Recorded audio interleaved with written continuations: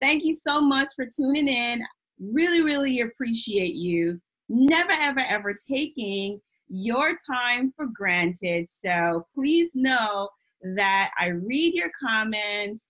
I respond to your direct messages. I really, really appreciate all of the love, all of the support that you guys give to me. Thank you so much. Thank you so much for following the show. So today's show is really, really an interesting topic. We're going to be talking about fear.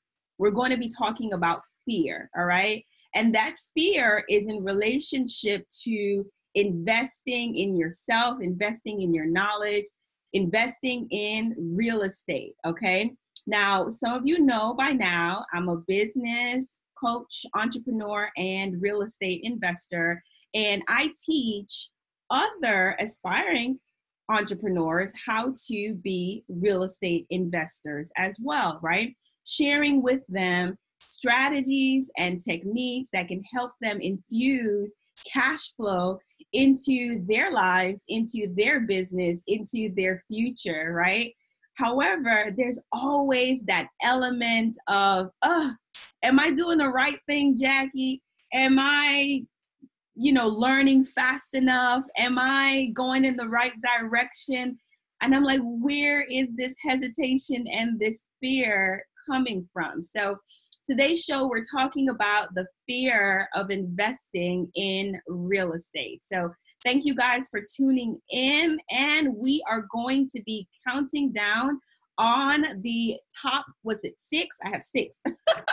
The six top reasons why people have fear of investing in real estate. And then we're also going to go over the 5 ways, right? The action steps that you can take to overcome those fears. I'm not going to leave you hanging. I'm going to provide you with some answers, right? And I came up with this list based on asking questions. What do people feel, think when they hear about real estate investing? Like, where is their reservations coming from, right? They want to learn. They're really adamant about it. And they're excited when you hear about real estate. And then they're like, they love like the success stories, and they're like, oh my gosh, this person made so much money. I think I want to do that too, right? I think I want to do that. And we're like, okay, good. You want to do it? Let's go. Let's do it. And they're like, no. I mean, I didn't mean like right now, maybe next year. Oh, and I'm like, oh, okay. Next year, huh? All right. I'll see you. I'll see you next year then. But that's the type of conversations I have every single day. So I wanted to know why people had fear. So I started asking questions. I took like a little mini survey. So here's the number one reason that people are afraid to invest in real estate. The number one reason, not enough money, all right? They are afraid to risk their money, their credit, or borrow money, and they feel like, I don't have enough money. I'm not going to be approved for a loan. I mean, they know what their financial situation is, and they believe that they are not credit worthy enough to qualify for a loan in order to purchase property. Now, if you have a loan and you are purchasing property, that's one strategy that you can use to actually acquire real estate and start investing, but it's not the only strategy, all right? Matter of fact, there are many, many strategies that you can actually do, techniques that don't require any cash or little cash from you, all right? So just please know that. You don't have to have a boatload of money on reserve to start investing in real estate, all right? So I want to just debunk that myth 100%. So that's myth number one, over. As a matter of fact, the second deal I did, because I told you guys the first one I did, I totally botched that one up. But the second one that was profitable, all right, did not require me to have any money. As a matter of fact, I flipped a contract, right? So I didn't flip a house. I actually flipped a contract. I wholesaled a contract. and I was able to cash like $5,500. That's $5,500. And that was the money that I used to invest in myself to go forward and to do another deal. I use a portion of those funds to go into my business, invest in my business so that I can do more deals. The first deal that I ever did, I actually did borrow money, and it put me in a lot of trouble. So that's the reason why I'm an advocate for learning strategies that does not put your money at risk and, you know, anybody else's money at risk for that, right? You learn how to hedge against risks so that you don't have to be fearful of investing, all right? You can actually make money without having to be at that risk by controlling risk. All right. So reason number 2, overwhelming amount of information that you have to learn. Well, you know, that one's actually a valid concern. I can see why anybody would be like overwhelmed with the information, because there's so much information online. I mean, at any given time, you all can go into like a social media group. There's a whole bunch of like real estate investing groups online. You can research on YouTube and watch a whole bunch of videos. There's a whole lot of people out there that are calling themselves experts, self-proclaimed experts, and they're sharing a lot of content, a lot of information. Now, there's nothing wrong with sharing information. I share information. However, everything has its time and its moment and its place and its relativity. So if someone is sharing information, but they're not sharing the whole story, the whole truth and nothing but the truth, is that information actually valuable to you? If you can't put all the pieces of your puzzle together to create one holistic picture, right? Then yeah, it could be overwhelming trying to piece all of those puzzle pieces, small pieces together to make a big piece, especially when you don't know what's missing. You don't know what you don't know, you know? So I can see that to be a valid, you know, concern, being overwhelmed with trying to put everything together. But the truth is, it's not really that difficult and it's not that hard. Once you understand what your priorities are, why you're doing what you're doing, what your goals are, what are you trying to accomplish, then you start to weed out information that's not applicable to what you're doing, right? So you have information that really just does not apply, okay? You'll be able to identify what information is relevant to you and what information isn't. So now you're really more targeted and more focused on the information that you ingest, and you're more likely to be successful because you're information specific, all right? So don't be overwhelmed. If you're overwhelmed, that's because you're looking at too much stuff, stuff that don't have nothing to do with you. You looking at it, you reading on it, all right? Just ignore all of that stuff and focus on one thing, one topic at a time. And that way you won't get overwhelmed when it comes on to making a decision if you're going to invest in real estate or not. All right, so here's fear number 3. Waiting for the perfect opportunity to do a deal. So waiting for like the perfect deal and the perfect opportunity. Well, guess what? You're going to be waiting a really, really long time because the perfect deal and the perfect opportunity is an illusion, all right? That actually does not exist. Whatever opportunities that come to you, they come in all shapes and sizes. And the opportunity that probably is the most profitable to you is probably something that doesn't even look like it's an opportunity. Many people walk away from opportunity and their blessing and their chance to be profitable because it doesn't look like what they think it's supposed to look like, because they were misinformed by the information and everything that they're reading out there from somebody online that says that they should do X when they should be doing Y. Remember, your situation is always going to be specific to you. You may have more time than you may have more money. You may have more money, but you don't have any time. You may have knowledge and experience, but you don't have time, nor do you have any money.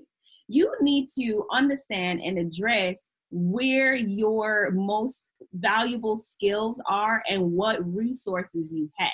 Once you understand what resources is most abundant to you, then you can formulate a plan that's actually going to be successful, all right? You'll be able to joint venture and partner with somebody else that complements all of the elements and the pieces that you don't have. So you don't really have to know all the answers. You really don't. And you don't always have to have all the money at all. Even if you did have money, maybe you don't even want to use it. So don't be fearful of any of those things. So if you're just tuning in, you're watching The Jackie Jackson, The Jackie Jackson Show, business coach, real estate entrepreneur, and coach, right, mentor. And we are talking about fear, the fear of investing in real estate and just jumping in and learning all of these different techniques and strategies that can help you cash flow your life. So here is number 4. Are you ready? Afraid of doing the math, afraid of the numbers. Now, I get it.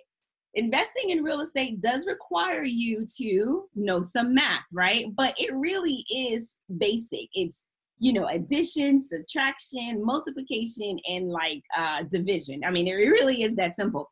It can be more complex, but that comes when your skill level also increases and becomes more complex, right? But to start out, it's just the basic math. Does it make sense or does it not make sense? So, 1 plus 1 is always going to be 2. You know what I'm saying? So that's my point, is that don't be afraid of learning new concepts, learning new skills, because it's not anything that you can't accomplish with a little bit of practice. Does that make sense? I want you guys to make sure that you're on the right page. A little bit of practice will go a long, long way. And just like when you were learning to do your multiplications and do your ABCs and all that cool stuff and learning how to write or learning how to ride a bike, this is no different. Investing in real estate is a get rich slow process. It's not a get rich quick process. So people get discouraged and actually get bored because they're like, I tried to invest in real estate. They drove around the block a couple of times and I wasn't successful. Nothing happened. No money fell out the sky and hit me over the head. So that must mean that there's no opportunity here. Well, you're wrong. There's plenty of opportunity and it is everywhere. All right. I'm here to tell you it's everywhere.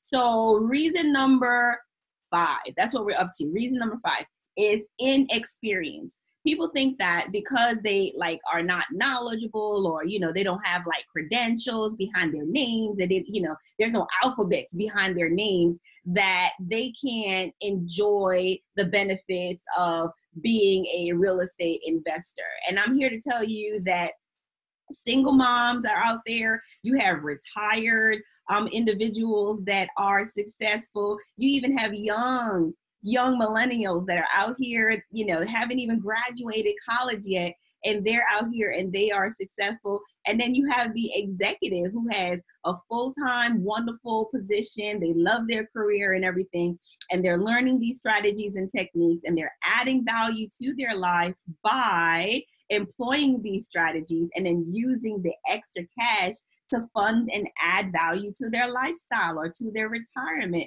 You don't have to leave your position or your job if that's not what you want. There are many people that are investing in real estate right now, and they are enjoying passive income that comes from it.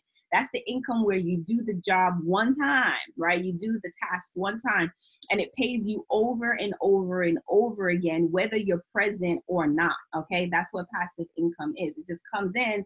You could be sleeping and you're earning it, right? So there's a lot of people that whatever their experience level is, whether they're brand new or whether they are, consider themselves an expert, they all had to start from someplace. And if we all believe that because of our inexperience or lack thereof, we weren't going to continue on this path and journey of learning these techniques, then a lot of us wouldn't even be in business right now. I mean, everything in life is a new experience. I mean, birth is a new experience, right? You entered into the world. Walking is a new experience. I mean, everything is a new experience. So don't be afraid of new experiences, and also get your mind out of the fact that an inexperience means it's a bad thing. Just because you're inexperienced in something doesn't mean that it's a negative on you, I think in our current school system, we've been taught that failure is a bad thing. But for an investor and someone that's investing in themselves and stepping outside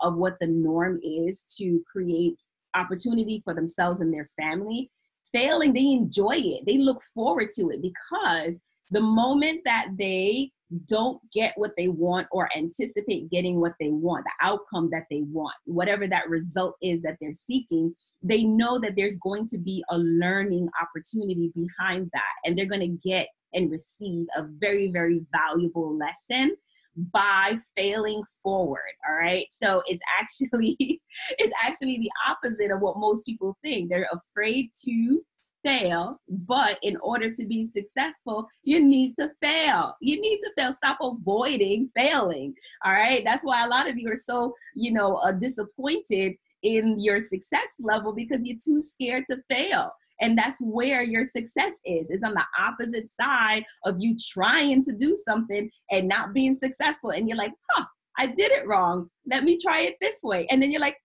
I did it better, but it could be even more better if I did it this way. And then you try it the third time and you're like, gee whiz, what was I waiting on? This is it. I found the magic formula. So don't let your inexperience deter you from following your dreams, as well as overcoming your fear.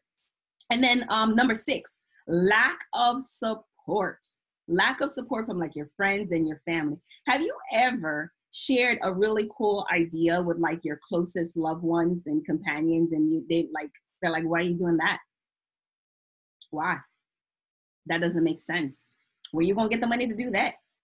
You can't do that. First of all, you're not even smart enough to do that. Who you think you are? Trying to be special. What, you think you better? You better than us trying to do something better? So it happens, right? I mean, I think that our family and our friends and the people that are closest to us, I would like to believe that they are looking out for our best interests, all right? Because I'm always a glass half full kind of person. So I refuse to believe that they're trying to deter us on purpose. But most times they really just want to hold on to us because they like us just the way we are. The moment that we change, then they got to change. And sometimes they don't want to change. So they're unintentionally trying to keep us as is so that they can stay in their comfort place. It has nothing to do with you or them trying to deter you or discourage you. It really is their own personal discomfort and the fact that they have fears of changing. So they're going to project their fears onto you. All right. So if you're just tuning in, thank you so much for watching the Jackie Jackson Show. I am the Jackie Jackson business coach, real estate investor, and entrepreneur. All right. So thank you for watching. I appreciate you. And our topic of the day is, why are people afraid to invest in real estate? So we went over the top 6, right? The top 6 reasons, which is, well, number 1, we're going to do a small recap here. Number 1, not enough money, right? They believe that they don't have enough money to move forward and to invest in real estate. Well, there are strategies out there that are available for you that you can use that do not require any of your money or your personal credit. And even if money is required, it usually is a small amount just to get started. You don't need a lot of money to get started or to learn any of these techniques successfully. All right. Number 2, it's overwhelming to learn all the information. Yeah, it can be. If you running from here to there everywhere trying to find information, you need to settle down and find out what you want. I mean, before you even start learning anything, you need to identify what your goals are and make sure that the information that you are acquiring and learning matches up with the outcome for your goals, right? Unless you'll just be learning stuff just to be learning, and it doesn't match up with what your reality is and what your intentions are. Fair enough? Number 3, waiting for the perfect deal and opportunity. Well, newsflash, no such thing. No such thing. There'll be good deals, right? There'll be good opportunities, but it'll be perfect. There's always gonna be something in there that's like, what? Oh my God, like, why is this in here? You done threw a monkey wrench in my plans. So it's never going to be perfect. It's never going to be like the ideal situation that, you get like this, like, sunshine from the sky. And now, this bright light that came on you and smacked you in the face. It was like, this is it. You need to jump. You go now. No, that's not going to happen. All right. So stop waiting around and kidding yourself about that. All right. Afraid of the numbers and doing the math. All right. So math is math, right? So there are some formulas, there's some, things that you got to know, but it's not hard. It's simple math. It's one plus one equals two. It's one of those things. Inexperience, you could borrow somebody's experience. Did you know that? We always talk about borrowing somebody money. Did you know you can borrow somebody's experience? You can borrow somebody's experience. You can borrow somebody's time. You can borrow somebody's resources. So don't let that be an excuse. All that is just partnering with somebody else that got a little bit more than you, that complements what you don't have. What a concept. All right. And then lack of support from families and friends. All right. So if you have a lack of support from family and friends, I'm a huge advocate for going outside of your circle and finding other people that do what you want to do, or have already accomplished what you're trying to accomplish, right? That way you can get the support from people who are thinking about the same things that you were thinking about, all right? That way you won't get discouraged, and then you'll have a chance to accomplish your goals, all right? It'll increase your probability of being successful by hanging out with people that are similar to you, similar to your goals, share a similar vision that you have, and that have already accomplished what you want to accomplish. All right, so now we're going to talk about how to overcome these fears. All right. Well, the first thing you have to do is identify what in the world are you afraid of? And that's the thing that people don't want to talk about, because fear is one of those things that people like totally bury. All right. They bury it. They don't even want to talk about it, address it, deal with it, nothing. Right. So the first thing that you need to identify is, why are you even fearful in the first place? What it is that you are afraid of? Because sometimes we're afraid of stuff and it's just like an irrational reason. There's like no validity to that reason whatsoever, right? So if you identify what that fear is, write it down on paper, and then reread it. Then you can research how to overcome those fears. You can talk about it with other people who have been successful in accomplishing their goals and in investing in real estate, and ask them, hey, did you ever have these same fears, at some point in your, real estate journey, in your investing journey? And I kid you not, you know what they're going to say? Yes. Yes, they did. And this is what they did. And they're going to share with you what they did to overcome it and how powerful they became once they did overcome those fears. All right. So you're not alone. By any means, you're not alone. So also, understanding your experience will increase over time. Now, that's a big one. That's a big one. How to overcome fear. You need to accept that you don't know everything. And it's okay not to know everything. As you progress in your journey, you will pick up knowledge along the way, and you will get smarter. You'll get more efficient. You'll get more knowledgeable. You'll acquire more resources. You'll gain more time. You'll gain more friends. I mean, seriously, there really isn't anything to be afraid of. I promise you there isn't. All right. Practicing your skills before you step out. All right, this is a good one. The other day, I had created a video regarding the pick your brainers, the people who want to network with you, or you want to network with them, vice versa. It doesn't matter. You want to take them out for coffee, take them out for lunch, take them out, do all these crazy things because you want to pick their brain. I tell you what, that's called getting something for nothing. All right. If you want information, you want someone to invest in you, you first got to invest in them. And I'm not talking about some Starbucks cup of coffee either. All right. So if you want to learn how to do something, you need to practice it. So, okay, I don't know how to write yellow letter. I don't know how to write letters, or I don't know how to communicate with sellers. Can I learn from you by helping you in your business communicate? Can I answer the phone for you? Can I take some of your calls? Can I practice with you? Can I go over, how to do marketing? Can I do your marketing with you? That's the kind of stuff that you need to be like offering to help someone else. And then in turn, you get to acquire the valuable skills and knowledge that you need in order to invest in yourself. All right. So that's really how it goes. Don't even worry about the lack mindset or scarcity mindset. Oh, why would someone show me what they're doing?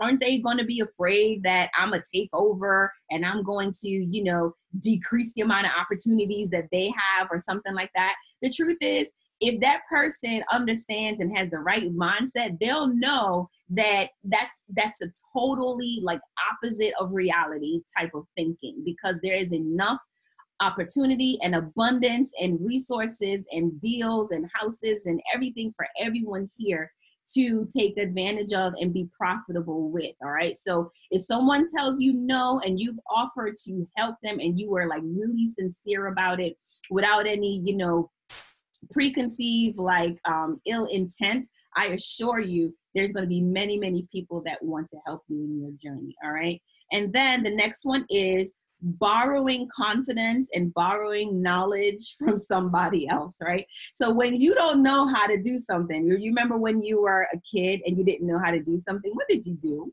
You went and you asked, right? You're like, hey, mom, hey, dad, hey, big brother, hey, big sister, hey, cousin, hey, teacher, hey, somebody. You asked. What happened to that? What happened to that as an adult? You know what happened to it? We got so full of ourselves and pretentious that we don't want to let anybody know that we don't know what we don't know. Hello. You know what I'm talking about. Acting like you know more than you do when you know that you don't know, because you want to be perceived as knowing and being successful and all that stuff. Well, the first thing to being really successful in any industry is to raise your hand and to say, I don't know what I don't know. It's to humble yourself and to say, I don't know what I don't know, and be humble enough to borrow the experience and the knowledge from somebody else by investing in them. All right. What a concept. I know. Truly. And the last but not least is to take effective action. Take action. Do something. Anything that's going to bring you one step closer to your goal. Okay. So people are like, I just need to research a little bit more. I just want to read more. I want to watch more videos. I want to, read more books, buy another home study course, or do something like that. Really? How long are you going to do that for? You got all this information and you've done absolutely nothing with it. How much more time you need? I mean, seriously, your family is waiting on you right now. All right. You need to do something with that information and actually apply it to yourself so that you could be successful and profitable. You spending all these resources, all this time and all this money. You're not doing anything? Nothing? Nothing? Come on. You could do better. You can definitely do better. All right. So you are watching the Jackie Jackson, business coach, real estate entrepreneur. All right. So thank you so much. I hope you enjoyed all of these keys to success here, why people are afraid. And if you're in this category, you already got some tips on how you can overcome them. All right. So don't be afraid to say what you don't know, take action, find friends, find a new circle. If your circle's too small and they don't know what you need to know, then you need to find a bigger circle, okay? If you're the biggest fish in your little pond, then you're wrong. You need to go find another pond that's bigger than the one that you are in, that has people in it that's going to uplift you, all right? Uplift you and take you to the next level. Share stuff with that. And accept the fact that you don't know everything. That's okay. You're going to get experience by just doing, which is basically taking action. I know. It requires some accountability, doesn't it? All right. Well, thank you so much, everybody, for watching The Jackie Jackson Show. I will see you guys next week. Don't forget to send me your direct messages. Send me your friend requests. Follow me on Facebook, Instagram, Twitter, LinkedIn, Google+, anywhere that you can find me at The Jackie Jackson. Thank you so much. Talk to you guys soon. Bye.